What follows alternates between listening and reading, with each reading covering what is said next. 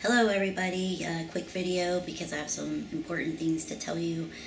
The cemetery, the Evans City Cemetery in Evans City, Pennsylvania, that's the cemetery that's in the opening scene of the original Night of the Living Dead movie. Well, the chapel there was in danger of being just torn down and forgotten about pretty much, except for, of course, by fans of the movie and cast and crew, of course, in the movie. You'll find that place very endearing as well for obvious reasons. Gary Striner, I hope I'm pronouncing his name correctly, he went to a meeting last night for the board of directors to try to save that chapel.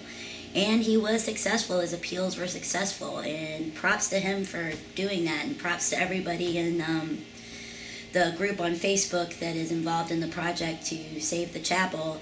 It's called the Living Dead Festival group. I have a link to it down in the description, and they need as many members as possible. This chapel will not be rebuilt without volunteers, without a lot of hard work, a lot of donations of money, skill sets.